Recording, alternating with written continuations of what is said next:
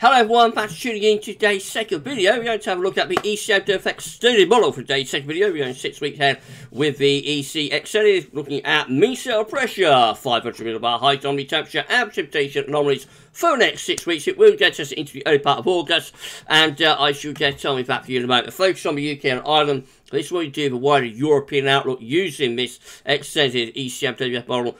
The wider European outlook using this model as well as on a Tuesday.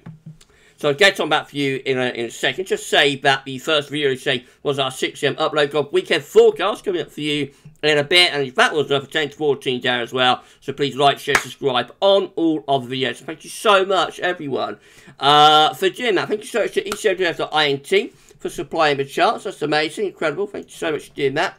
And we'll crack on, shall we? And have a look. A reminder that all forecasts beyond 5-7 days comes with big health warnings and pinches of salt attached. So it's just a snapshot of what this one is showing today. It could look completely different when we look at it again on Tuesday.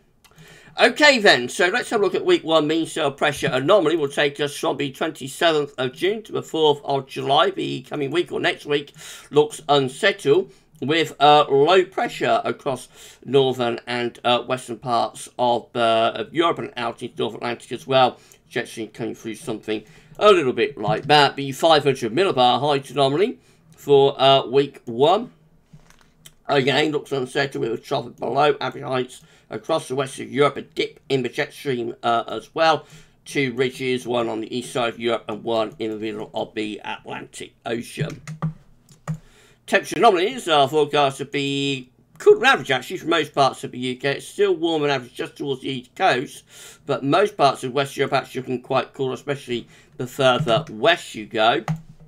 And it looks a little bit on the unsettled side as well, especially for more western regions with above average precipitation, near normal to above average rainfall in weekend. Ireland looking particularly wet. Right, week 2 will take us from the 4th to the 11th of July. A ridge of above average heights then begins to extend back in from the Azores high into West Europe. Jet stream beginning to move northwards as well. So this implies that things will be starting to settle down a little bit. The 500 millibar height anomaly also showing this area of above average heights building in from the Atlantic into West Europe with the below average heights of low pressure and the jet stream away to the north. The week 2 temperature anomaly from the 4th to the 11th of July goes a little bit above average. Not a particularly big deviation, but you know, we're around a degree above average also.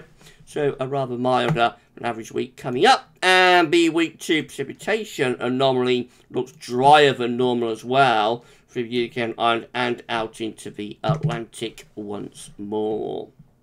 So that's a warmer and drier week. Right, week 3 is going to be the 11th through to the 18th of July. How's it looking? All going rather mysterious now. So high pressure pulling back towards the Azores, seemingly. Low pressure up towards Greenland, Iceland, so probably implying some sort of westerly flow, but it is a weak season. Let's have a look at 500 millibar heights. Only that doesn't shed much light either. The above average heights again pulls out into the Atlantic. There's no particularly evident trough of low, but I would suspect there's got to be some low somewhere, so maybe implying the jet stream coming back southwards again, possibly a rather more unsettled week. The temperature anomaly is around to slightly above average, not a particularly big deviation. Not looking that exciting. And the precipitation anomaly, it's a very weak signal, but if anything, it's still perhaps hinting at being a little bit on the drier side, maybe. Week 4 will take us from the 18th to the 25th of July. How does this one look? Again, there's not much to work with. There's some low pressure in the Atlantic. Heat lows in the Med, but they're not going to be doing much. I'll just put in a couple of question marks, I think, because it's not evident, really, what's happening there from a mean cell pressure anomaly perspective. 500 millibar height anomaly looks interesting though. Above average heights appearing over and to the east of the country, and that will pull wind up from the south. So if that came off, this is high summer of course, into the 3rd week of July. If that came off, that would bring some real heat potentially up the western side of Europe, I would have thought. It's a hotter week. Look at that. Temperature only goes significantly warmer, not just UK, but through most parts of Europe. This could be real high summer this week if this comes on. Remember, it's 4 weeks away. It's the 18th, 25th of July. It's a long way off. But if it comes off, this could be real heat, you know, real heat this week. And the precipitation anomaly, very weak signal, but as you expect with high pressure dominating, probably drier than normal. Week 5 will be the 25th of July to the 1st of August. Again, very weak signal, a little bit of high pressure just to our north though, low pressure down to our south, winds may be coming in from an easterly direction. Now let's have a look at 500 millibar heights and only placing a nice area of high pressure above average heights right over top of the country. This could be a very warm, dry, hot second half to July if this comes off. The temperature anomaly still very significantly above average widely across Europe and the UK and Ireland being included in that.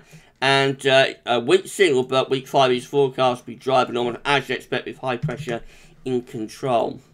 And then finally go through week 6, which is the 1st to the 8th of August. This is how it looks. And look at that. High pressure continues to dominate the weather. An extended spell of high pressure domination setting up in the second half of July, lasting. This will be a little bit surprising, I think, for some people, because most people expect August to be in the doldrums, but lasting into the first week of August. Above average heights also sitting over the UK, slap bang over top of the UK and Ireland too. Another hot week would be likely. So this is a very extended period of hot weather setting up through the second half of July into early August. And precipitation is finally looking a little bit on the driving average side, but it is a weak signal. Wow. What about that then, everyone? I bet when we got to week 6, that first week of August, you was thinking it was going to flip to low pressure, wasn't you? That's what I thought would happen. So I haven't seen these charts, you know, before I record the video. So, interesting. Mixed through the next 2 or 3 weeks. So, we've got more sort of mixed weather to go. It looks like the middle of July is when things begin to ramp up 2 or 3 gears with this summer, if this is right.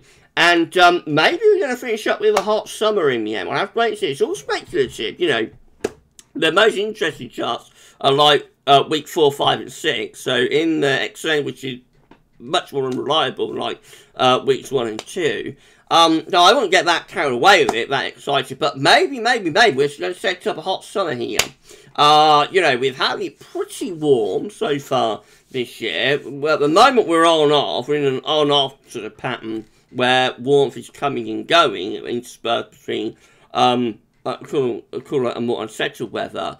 And it looks like that will carry on into early July as well. But beyond that, maybe this summer is going to go up 2 or 3 gears, and we might finish up, you know, with quite a hot time of it later on in July and possibly lasting into August. We'll see. You know, it's all speculation. It's all justified. It could look completely different next week, but quite an interesting update from the EC Extended this week.